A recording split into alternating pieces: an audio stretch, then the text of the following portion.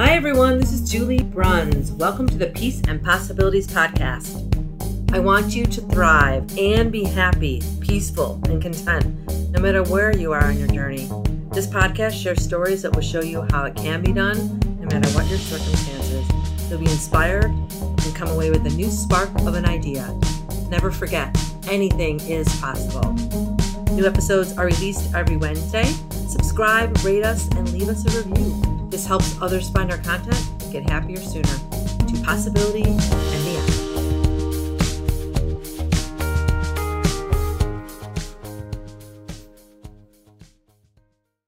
All right, welcome everyone. My guest this week is Laurette Rondenet.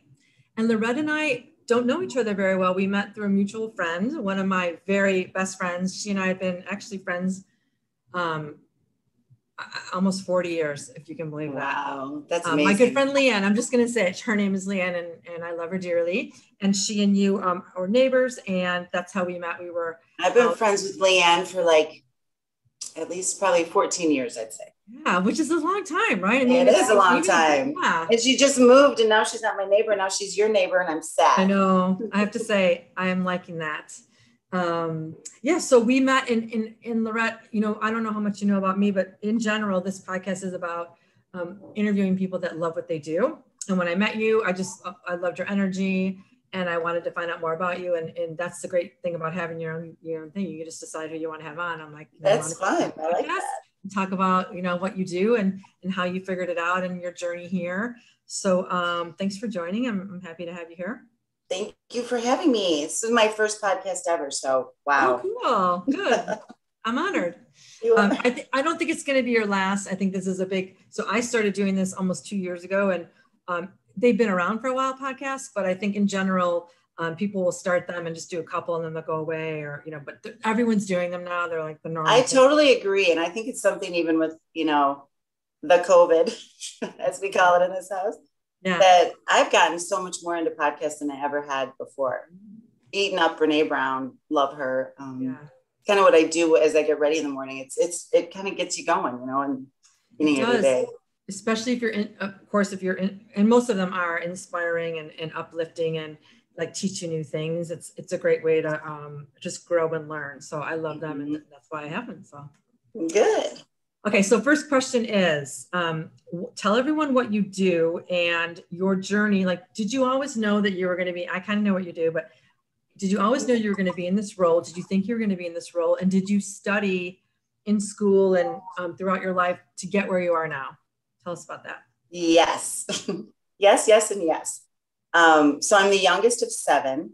We have some similarities in these big families. And I am, we have five girls and 2 boys. My brother was heir apparent of Edlong, which is the company that I am the CEO and owner of now. And I think as far as did I always know I wanted to do this job, it was interesting. So my brother is 10 years older than me, and he went to K-State. My dad had it all kind of planned out. You're going to be a biochemist. You're going to run Edlong, yada, yada, yada. And then when I was in about 8th grade, my brother's like, this is not my dream. I don't want to do this. Meanwhile, have you ever seen the movie Whale Rider? One of my favorite movies, Whale Rider. So. Oh, it's so good. It's like New Zealand. Literally, it's only the boys that can ride the whale. It's tearjerker of a movie. I think so. I think it's like 10 years old or a little bit more, right? I think I remember watching it. Yeah. It's an oldie but a goodie. So, I always knew I wanted to do this. I spent a lot of time on a fishing boat up at our cottage with my dad and his best friend, who was our neighbor. It was like a campus, if you can imagine. So our 7 kids, their 5 kids, dinner was at one house or the other. The moms, kids running around. So I went on the fishing boat, and RW, my dad's best friend, runs Kemin, big company in Iowa, Des Moines, Iowa.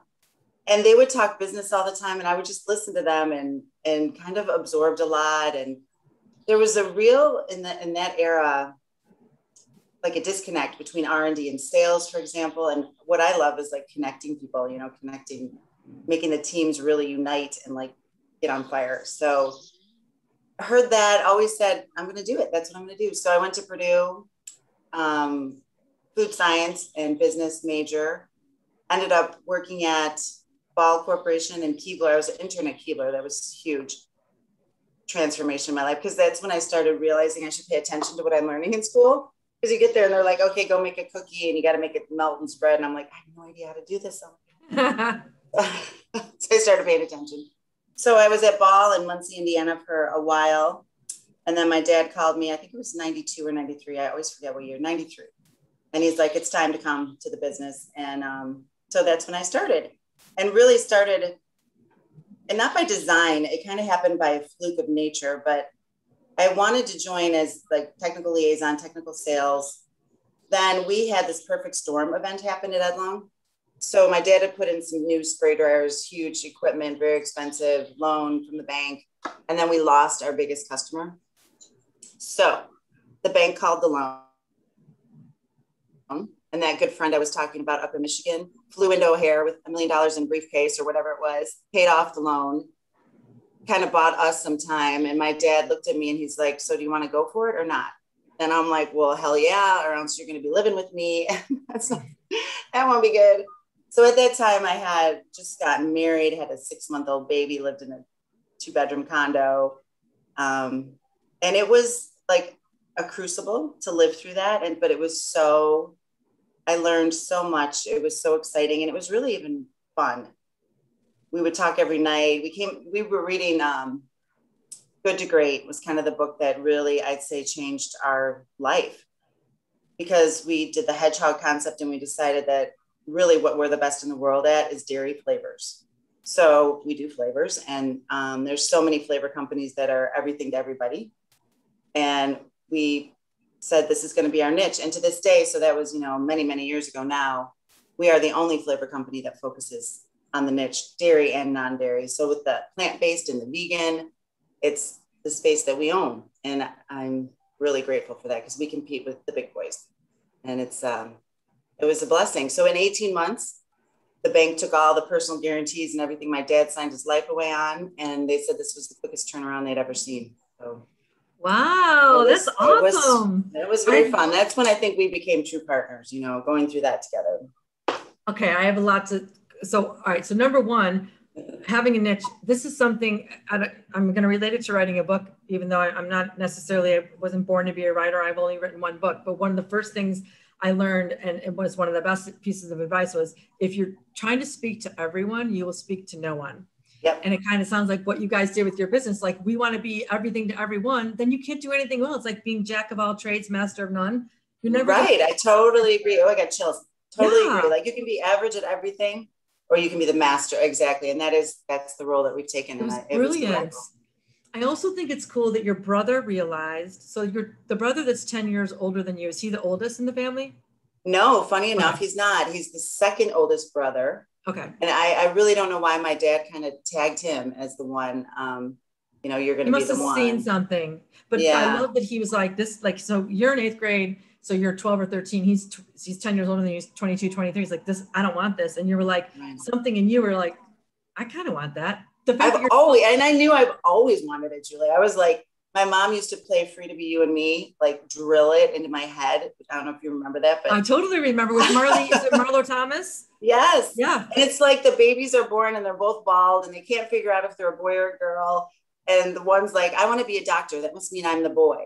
And then, the other one's like, but I want to be a nurse. I must be the girl. And then they figure out that it's totally complete. I like that stuck with me as a little kid. Like, wow. And my parents were really good at that too. Of, you can be anything you want to be, don't have it be gender. So yeah. I love that. And I love that your dad asked you that question. So we're going for it or not? Like, what a great defining moment for you, and a great way to say it. Not like, what do you think? Let's talk about it. He's like, we're going for it or aren't we? Like, let's like, we have to put the hammer down and let's just make a decision. And then once you make the decision, I'll never forget that. Like, I can visualize that, that moment. He had a huge desk. He was 6'5", huge man, used to be a, big football player. And he would shake hands. Everyone would always talk about how he would shake hands. He did that handshake, you knew you got a handshake. Mm-hmm. So I was sitting, and that was my seat. I would sit next to his desk. We'd chat about everything. And I'm like, Dad, of course we're going for it. We have no other option. So buckle up, Buttercup. That's what Leanne says. Buckle up, Buttercup. You just go for it. And then if you made a mistake, at least you can say, we did everything. We tried everything. Right. We made all the sacrifices. We did what we wanted to do. And if it failed, at least you can say you tried everything. And then you have no regrets in that regard. That's no so regrets. cool. That's a good thing to say. Exactly. Yeah. I love that you were that young and you knew it, though, or even before then that you knew it, because I don't think that's so common. I think there's people that think they know, or they say they know because they were told, and they don't know that they were told. They just think it was their idea. So I think that's such a good point, because it was such a different route for me than for my brother. Like, he was being told and I wanted it. So it's interesting to think about that, even with I have 5 boys, you know, of what the next generation would look like. And I wouldn't want anybody working there that doesn't want it. I have a 25-year-old who I would love to want it, but it's not his path, or at least not right now. Maybe someday, but maybe. You have to love this job. So your topic is so dead on, and you have to have the passion. Yeah. And just to know something intrinsically, when you're young and get feelings about things. I think we always get feelings about things, but I think especially girls, we're taught to be like, Laurette, I mean, you're a girl. You're not going to run the company someday, you know, like, is that horrible? It didn't sound like anyone was going to deter you anyways, but, you know, I'm sure there were people that were like you have all these, you have a couple of brothers. Why can't it, you know, it's probably going to be one of them. It's not going to be you. It didn't even care. You didn't even care. It's so true. And I think the era, you know, my dad was born in 1933. So, and he passed away in 2007. But that era, the hardest thing for him, I would call him a male chauvinist. I think he was. I think many men were then, you know, it was like the Mad Men era. The hardest thing for him was, oh shit, this is going to be my daughter, right? And I remember one meeting, I had to literally fire my boss at one point. So the man, he was the president and I was vice president at this time. You know, I got to do a lot of different things before that happened, which was great. And I just told my dad, I'm like, he's toxic and it's just not working. And had to talk him into it. And my dad's like, okay, fine. But how are you going to do this? Now I had 2 kids at that time. So I just had another baby who was 6 months old and a, 4-year-old. I'm like, I don't know, but I'll figure it out. And it's through a lot of help. I have a lot of help. But I think it made him kind of sad, even. Like, he was like, I want you to do this, but how are you going to do that and that? And is that not our generation? I mean, we've had to figure this out, especially this year. I feel so just, women have really carried the weight of everything. It's in terms of children, and school. And it's been hard, very hard. Yeah. Like, we already didn't have enough on our plates. And then we have to do things that we're not either. I have a degree in teaching, and I still was like, if I had kids at home right now and I had to teach them and work, and even if I didn't have to work and I just had to teach them, I'm like, it's different learning from your parents than it is being in school. Well, and you know how to teach. Like, I can't. So my youngest has dyslexia. So he's 13. Graduated from his IEP in 5th grade. So now he's in 7th grade. And then this hit and school went Zoom. I felt like a horrible mother. He had all Fs, which I didn't even really care about at all. It was his self-confidence that was totally shaken, and lots of tears by both of us. So the teacher would, the head teacher would call me and be like, get on Google Docs and, you have to do this and that. I'm like, I have a full-time job and I'm a horrible teacher. Yeah. I cannot sit with him all day and do that. And it was so bad. I remember having that conversation. Then I was on a Zoom call with my leadership team, lost it, just started crying on the call. It's like, what do you do? They're like, I ended up I got an educational advocate. I never even knew that was a thing. She was so helpful of navigating the IEP system. And I don't know anything about that. So we had to get a case study, got his IEP reinstated. And quite frankly, it went 360. That teacher that was making us cry, we ultimately ended up loving. And she was crying at the end of the year because he got all A's and B's and he pulled it. I love that. So it was awesome. And he got a lot of support that he needed that I didn't even know was available, didn't know. So it ended up being a good story, but it was rough. And I think, I know I'm not alone. And like I said, I have a lot of help. Think of a single mom who, doesn't have that kind of help or family around. It was bad. That's why there's so many women that dropped out of the workforce this year. Yeah, it's, I mean, how do you do it all? And we weren't trained to do that. And frankly, I have friends that are teachers and administrators, and they weren't trained how to do this either and teach, so I can see all both sides of it. Totally. It's hard. Yeah, it was hard for everyone. And then the poor kids, like I was the same way. I was a great student when I was in class, but even in college, I took one. It was called self-study at the time. It wasn't even online learning. It was just self-study. Basically, go do your homework and then mail it into the professor. That's what you had to do. And I got a D in that class, and I was normally an AB student who didn't have to try very hard. And I'm like, oh, I'm missing the interaction. I'm missing the face-to-face. That's how I learn the best. And Me too. I'm a good reader, etc. But I just was not on task and on target with that. And I almost failed that class. And I'm like, note to self, in the future, I'm not taking any self-study classes. So I feel for those kids that were good students. And then all of a sudden they're like, I'm a bad student now because I'm learning online. No, you're not. You just don't have all the tools you need. And it sucks. But yeah, we've all learned a lot. And then I think he gets a lot of his self-esteem because he's an amazing athlete, and all that stopped. Mm-hmm. So he wasn't getting any of the plus in his bucket, so to speak. You know, it was all the negative stuff. And I would not want to redo that. I still have like PTSD over that year. Oh, I bet. I bet. And your son's lucky to have you and a parent that said, you know, like, what are the resources? So you're stressed out, but you could have just stayed in that place and he could have just gone downhill. But instead you said, all right, what do we have out there? What are the options? What are the resources? And there always are, but when you're stuck in the middle of it, it's hard to see. You're almost like paralyzed. It's a good point. I didn't even know where to go or I wasn't asking anybody. I could help.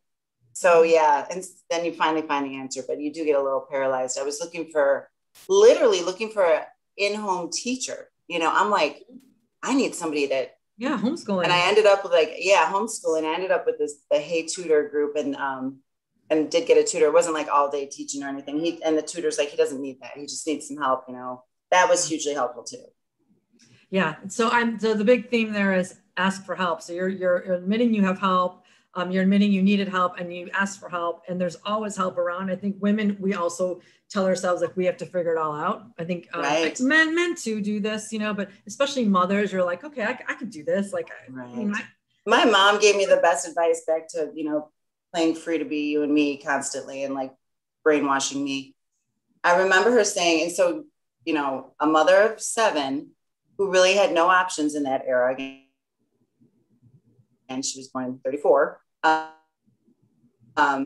You know, college wasn't really a thing, and Catholic on top of it. So her mission in life was have as many babies as possible. So she was brought up. So I think she was really trying to instill in me, you know, you have options. You're going to have options. And the advice she gave me was delegate the non-value added things, such as laundry, cleaning the kitchen. Mm-hmm. And it's huge. It's huge. And sometimes you have to stop. I mean, I think even at work, we talk about this of delegate to elevate.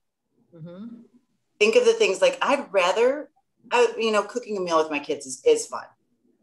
You know, something where you're getting connection versus you're just doing stupid, mindless errands and there's no connection, and work all day and then do that. And So I've definitely followed that advice. I have like a house manager that she's been with me for as long as Declan's been born, pretty much. So 13 years or so. And Maria, she's my lifeline, that, you know, that I can do what I need to do. And then I don't have to like walk out of my office and to a pigsty, and then you got to clean your house. And that just leads to a crappy mother. So I love that. Yeah. Delegate to elevate. And you can't get everything done. And even if you could get it all done, and you probably could, you'd be crabby. You wouldn't be a good mom. You wouldn't be a good wife. You wouldn't be a good leader at your company. You'd be good at nothing. You just would be crabby, and all that stuff it needs to get done. So it's like, figure it out. Like, do you have the budget to do something about it? Or can some of that stuff just go away because it doesn't matter? Right. It doesn't have to be done every day, whatever it is. Okay, and I think there's a cool thing that we just started at Edlong. It's called Traction. Did we talk about that? I can't remember. I don't think we did. So they call it like an entrepreneurial operating system, but that has been like so huge as far as figuring out my role. So we started it last summer, my executive leadership team, and they start with accountability charts. This was such an aha moment to me, but the visionary, below the visionary, there's an integrator. That's the role. I never had anybody in that role, nor did I even know it existed. It has changed my life, because back to the delegate to elevate, my integrator is my CFO, and she's a phenomenal integrator. She does all the stuff that I suck at and lets me be the visionary, the culture, the big relationships, the relationships with employees. Like, that's what I love.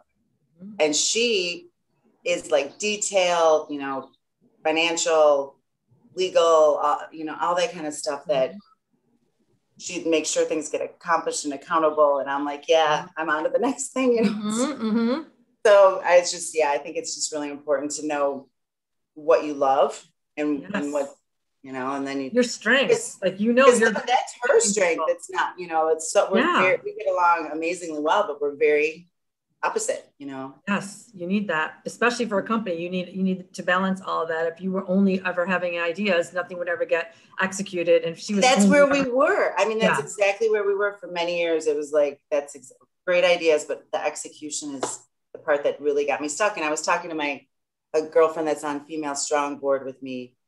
And I'm like, we just have such a hard time with the execution. And she's the one that introduced me to Traction. And it's been awesome for us. So that's cool. I'm going to check that out. That'll be great in my next leadership role. That's cool. I'm going to learn more about that. Okay. So let's talk about you and your, let's talk about advice. So you're a leader, obviously, in your company, and you probably mentor, and you probably are surrounded by all kinds of different age groups, right? Men and women, different ages. When people come to you and say, I want to do something that's meaningful, I want to change my role, or you hear that this is happening with your teams and stuff, what kind of advice do you give to them? What do you say to people that are saying, I want to be more purposeful, I want something more meaningful, or I like what I'm doing, but I want this also, or something? What do you say to those people? I think you definitely have to follow your dreams. I'm thinking of some of the, particularly the youngins, I guess millennials. I'm not really good at who's what age group, but have done some really major switches, like being in R&D and switching over to IT. I think that's brave. I think it's incredibly brave. My son is kind of going through that right now. So my 25-year-old had a horrible breakup over the holidays, and he was living in Denver, and ended up, it was so bad, he came home to kind of heal and get his feet back on the ground. And he's working at Edlong right now, just, as I said, not forever, for sure. Matter of fact, he's like, I've learned that I hate a desk job. I'm like, there you go. Yeah. What you hate, right? It's really good to learn what you hate. And he's just trying to kind of figure out what he would love to do. Is, I think there's something I want to do with my hands, whatever. And he's really smart, econ major, Division I football guy. I mean, lots to offer. So the world's kind of your oyster, and you got to find your calling and your purpose. I think definitely feel like I'm waking up to that as I'm getting older and more experienced in my career, that there's some element of wanting people to really own their calling, own their legacy. Yeah. And something about women. There's definitely something here about women and that whole imposter syndrome, and we got to get rid of that. And yeah, agreed. And try to, just be who you are unapologetically. I love that. And it's also like your son, if you figuring out what you hate gets you closer to figuring out what you love. So some people will just say, I really don't know, but I know I really don't like this and I don't like that. That's great. You just checked something else off the box, and you just took something that you thought, I don't like your son. I don't want to run this business someday, but maybe I'll work there a little bit. He works there a little bit and goes, I don't even want to be behind a desk. Okay. Well, that doesn't mean you don't necessarily, maybe someday you do take over, but you're not behind a desk. You're doing something else in that realm, but it's not behind a desk. And, right. In real life, I'm usually never behind a desk like this. I'm in real life meetings like this all day long so this is kind of a weird year, but yeah. Yeah. Yeah. So I think there's an industrial psychologist. Have you ever heard of those? I love her. Named Sarah Evans. I'm throwing a lot of people's names out here. So we at Edlong use her when we're making big hires. So she does this Hogan test and some cognitive tests. And I've done all of these tests with her. I think most of my executive leadership team has. Everybody has now. So it really helps when we're so we just hired a chief innovation officer. So like the chief science guy. Yeah. And it helps to see how the team fits together. Yes. So I love that. Like, for example, I'm really not great at the difficult conversations. Mm-hmm. And my chief commercial officer is. She's like, this is how you two are going to work really well together, because he'll have your back on that kind of stuff. And it's just helpful to see. So Garrett's been talking to her, my son, and she's kind of helping him figure out what your personality is. What are your motivators? What are the things that, and then there's the derailers. got to know those too. So.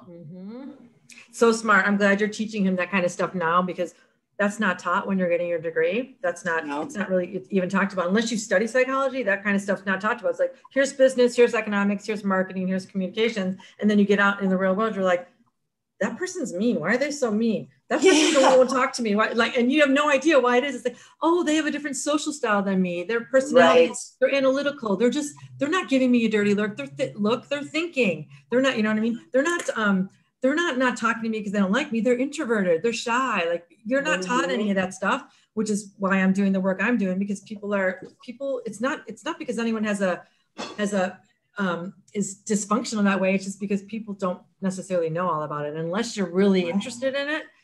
That stuff. I love that. I never even knew an industrial psychologist was a thing. I'm like, wow, this is pretty cool. It's fascinating. That traction, when they do a different test, it's called Colby, I think. And my team, we did that one too. And that was hysterical. So apparently I was the outlier from my executive team. And what she was describing, like some of the characteristics. And she's like, okay, so sense of urgency for Laurette is 9 out of 10. Okay. Yeah. Everything's right now. The rest of the team is about 4. I'm like, yes. Yes. I was like, and it's validating. You're like, I'm not crazy. It's just, that's my sense of urgency. And P.S., you're leading the company. So of course you're like, everything's like, I had an idea. Of course, she said that's exactly, that's where you're supposed to be. But and then so she's like, you could see conflict sometimes with your Lloyd, for example, who's a 2, but he's getting facts before he makes a decision. So that's why, I'm like, and I need him to get the facts because I'm not getting those facts. Of course, you probably hate getting the facts, right? I worked for a guy like that, and same thing, very analytical. He's always about, well, is it in the spreadsheet? And did you? I'm like, oh my god, like, and it was part of my job. Strong on it. He wanted me he wasn't just strong at it. He loved it.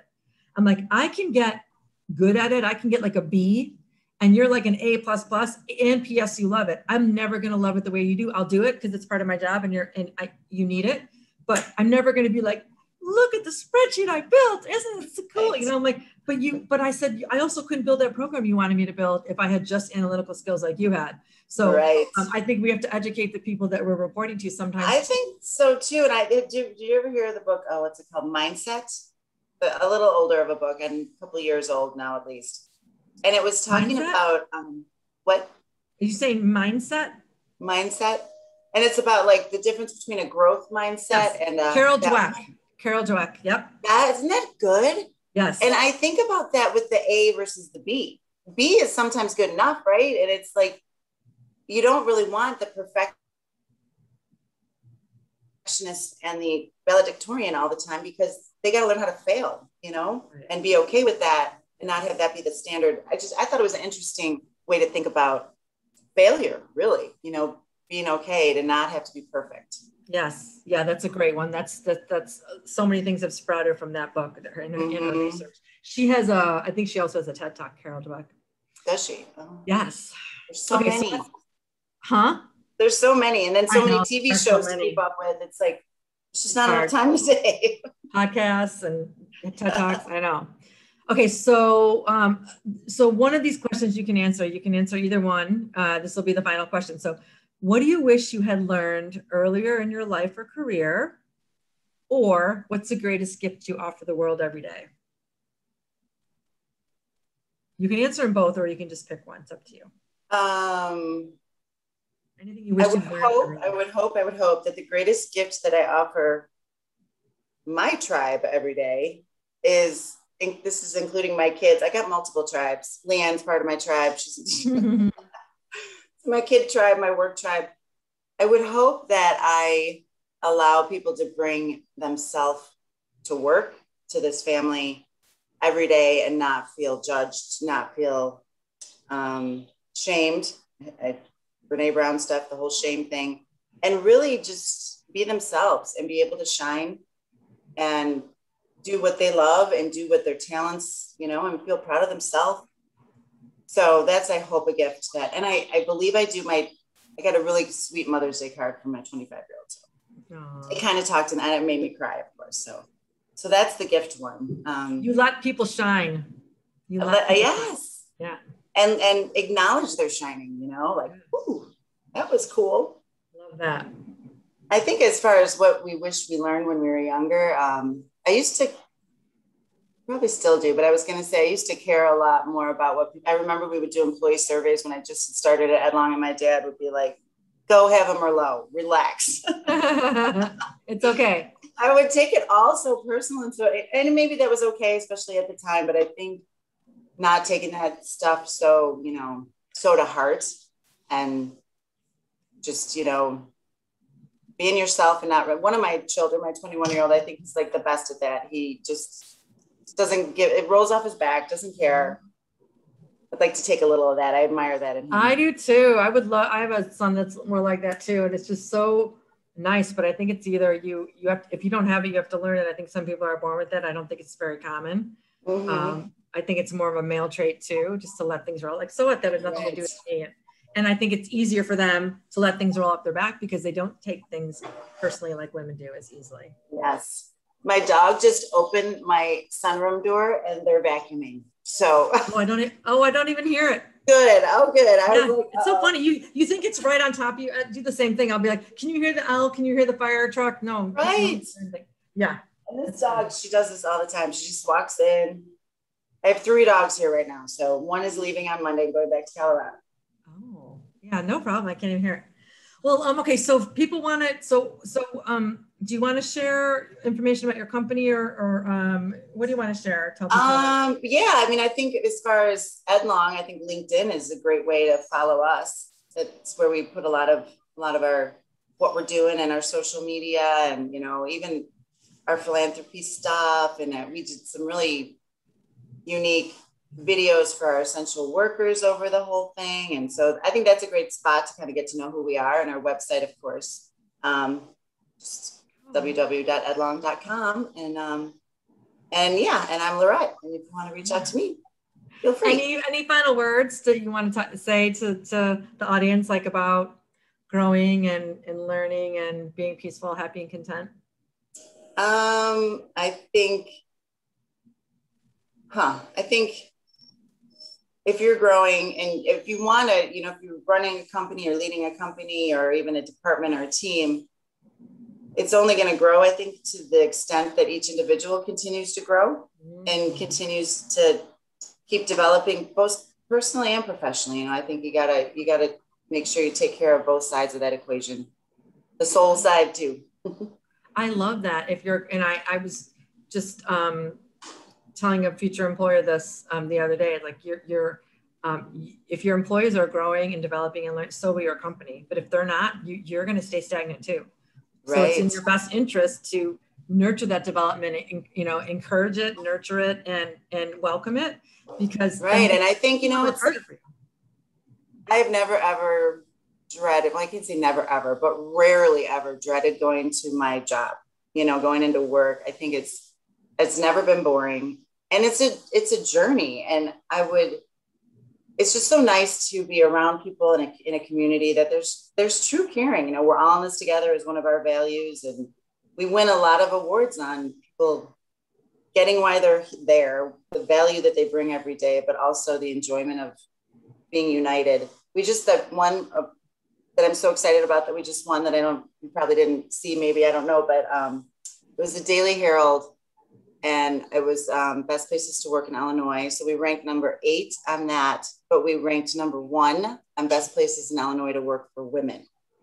What? That's awesome. Isn't that insane? I was so especially like I was saying, like this year, that award couldn't mean more to me, So so you should be very proud, and you should be very proud of that. We all are. Definitely not just me, but I think, and then and we have great men too. Yeah. Well, no, but celebrate. Yes. We celebrate the men that support women. I mean, and that's the kind of men I think that I have great men, and and they're just as excited as we are. So that's cool. Congratulations. That's awesome. Well, congratulations on all the work you're doing and your success and getting where you are and being a people person while you're there. Because I'm sure we all know several leaders that get there and then stop caring, or maybe they didn't care about anyone along the way, and it doesn't matter now because they're at the top. So that's what it's all about, or why do it, Yes, for sure. Well, thank you. Thank you for having me on. It was my pleasure. It was nice so fun to see your face again. Yeah, you too. Well, thanks everyone. Okay. Take care. And I'm sure everyone's going to get very inspired when they listen to this conversation. Thanks. I hope so. For sure. All right. Bye-bye. All right. Bye.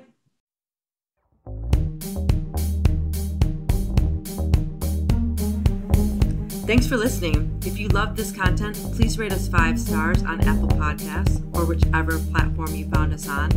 You can get all my social media links in the description below. Help us keep the momentum going so that every person can live their lives happily, doing work they love.